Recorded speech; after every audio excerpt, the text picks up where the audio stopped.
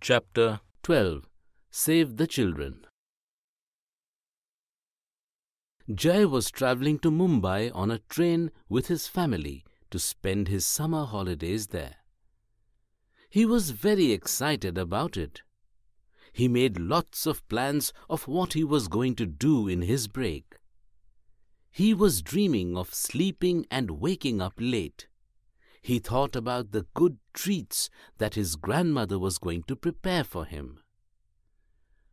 At night, when his parents were fast asleep on their berths, he heard a whisper near his lower berth. Jai flashed his small torch to see what was happening. He suddenly saw a little boy trying to sleep on the floor in the small space between two berths. The boy looked scared and hungry. Jai offered him a biscuit and they started talking. Jai asked, "What is your name? How old are you? Why are you sleeping on the floor?" The boy replied, My name is Shantu. I'm 10 years old. I want to go to Mumbai. "But where are your parents?" asked Jai. I don't know where they are. I don't remember them. Replied Shantu. "What do you mean you don't remember your parents?"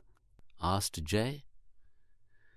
My father left me on a train while I was sleeping many years back. Came the reply. Shocked, Jai asked, "How could your father leave you behind?" See, I come from a very small village. I don't even remember the name of it. I had 3 brothers and 2 sisters. We were very poor and did not have enough to eat. One day, my father told me that we were going to the big city to find a job to bring back some money. I was very excited because that was my first train ride. When we left, my mother hugged me and was crying very hard.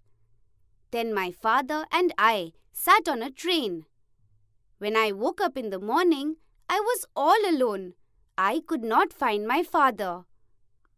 Jai was taken aback. "What?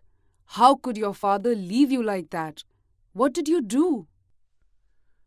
I got off the train and started looking for my father at the station. Night came and I still could not find him. Then I started crying and sat in a corner to hide from the station master. I was hungry and lost. Next day, I met another small boy who was selling paper soap on the railway platform. Said Shantu. With a little sigh, Shantu continued. His name was Dhruv. He found me and took me to a place where there were many children like me. Some of them had got lost, some ran away from their families, and some were left behind by their families. "Why would a family do that to their own child?" Asked Jai. There are many reasons. Many of us come from villages. Some of us were sold by our own parents who didn't have the money to look after a big family. Some parents are tricked into it.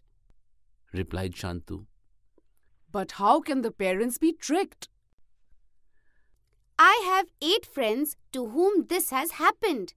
Their father or an aunt was contacted by someone they knew. This person promised their family a better life for the children. They promised to send the children to school or give them houses to live in. My friends were then taken away by that person. He later forced them to work in factories. 3 of them were simply sold to other employers. I have 2 other friends whose fathers just left them behind on the train. Explained Shantu. "What happens to them?" Asked Jai. A lot of things, and often bad things happen to us. Some of us are made to sing and dance on the streets. You can see children dancing in the middle of the road or selling things at a traffic signal. At times, small children get lost. To survive, they join other children who work. continued Shantu. But what kind of work can small children do? Asked a shocked Jai. With a sad smile, Shantu said, Many things, but most of them are illegal. I started working in a factory where they made silk.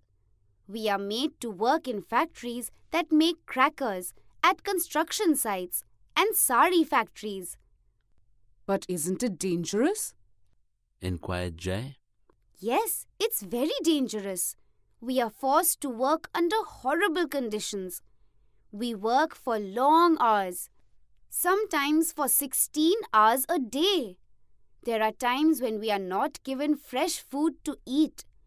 I hated being punished if I did something wrong or was not working fast. But we can't do anything. We are all alone in this world, so we stay wherever we get some money, food, and a place to stay. When things get bad, we run away to another place. Explained Shantu. I've heard that it is against the law to make small children work. But it still happens. Nobody cares for us. He finished. What do you eat? Well, it depends on where I am. Sometimes I go hungry. If I'm working at a tea stall, then the owner usually gives me the leftovers. Sometimes I even have to look for food in the garbage. Don't you feel lonely? Asked Jai. With tears in his eyes, Shantu replied, Very much. I miss my family. I hardly remember what they looked like. For a long time, I tried to find them. But I don't remember where they lived. I miss my mother's hugs. What are you going to do in Mumbai?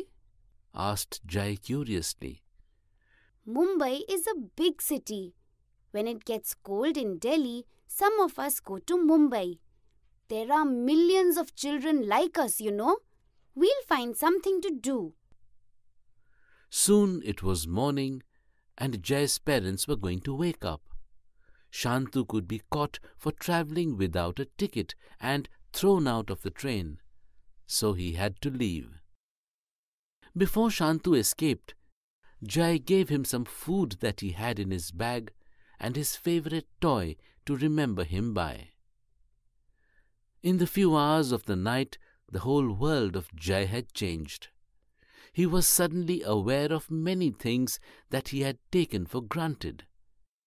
He knew that whenever he saw another poor kid on the street, he would remember Shantu.